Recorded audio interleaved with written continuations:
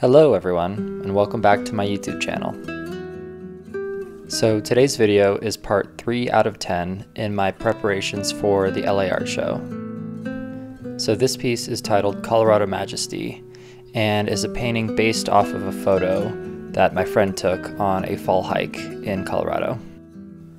So as you can see, my process for this piece was blocking in large areas with single colors or gradients, and then going back in a second layer with much more detail. And this process worked particularly well for this image because I really wanted to show the amount of distance that's in this image.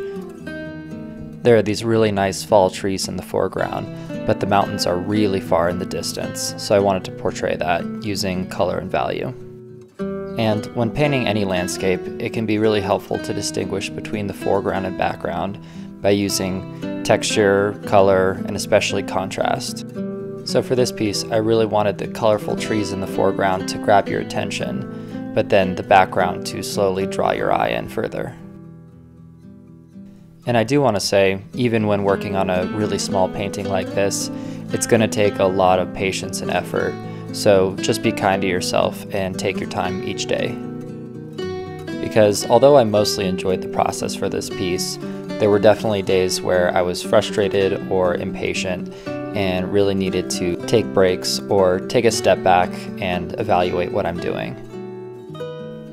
But if you're patient and persistent, you can get a really amazing result. So overall, I'm really happy with how this piece turned out.